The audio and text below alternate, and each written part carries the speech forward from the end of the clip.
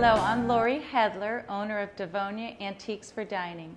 And today I'd like to show you how to identify collectible stoneware and pottery. We have some examples in front of us of some of my favorites.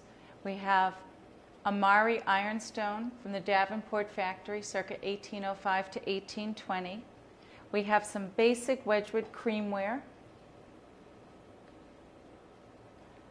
Some gorgeous teal and transferware Ridgeway, probably from circa about 1850. And this piece was a big surprise. I saw this piece in a shop.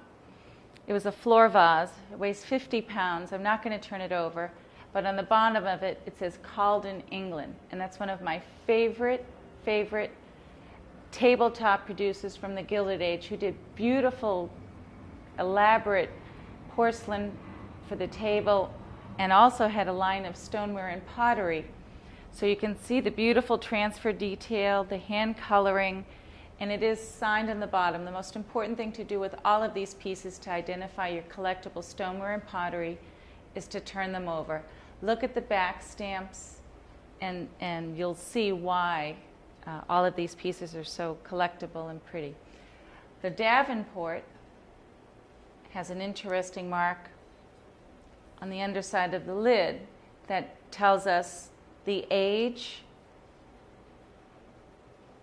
and that it's ironstone, which is one of England's most strongest, sturdiest porcelains. The gorgeous Amari decoration is always collectible.